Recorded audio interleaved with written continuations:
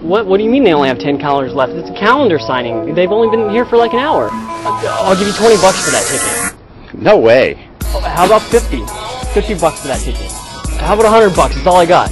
Not for 1,000, buddy. Excuse me. Do you have a light? Yeah, I think I got one somewhere. Here you go. Thank you. You're so bad. My agent doesn't let me smoke, so it sends a bad message. I have to stay around like I'm in fucking high school. Are you done for the day? You're not one of my weird fucker fanboys, are you? Me? Fanboy? No way. Good, because I get some real weight. Really? Yeah.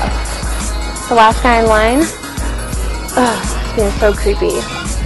Yeah, I just came by to get an autograph and see if you looked as good in person. Oh, really? So? So what? So do I look as good in person? Oh, yeah, actually probably even better. And you seem to have a lot nicer personality than I would have thought. Thanks. What'd you think? I'd be some bitchy supermodel diva? Oh shit, it's my agent. Oh wait, I didn't get your name. Mike. Nice to meet you. Well, Mike, I'm going to give you the same piece of advice I give other lads that end up following Selena cross country in hopes of, I don't know what. Just because she's nice to you or signed your calendar or you shared a stink stick or whatever she's done this time, she's not in love with you. And she's never gonna.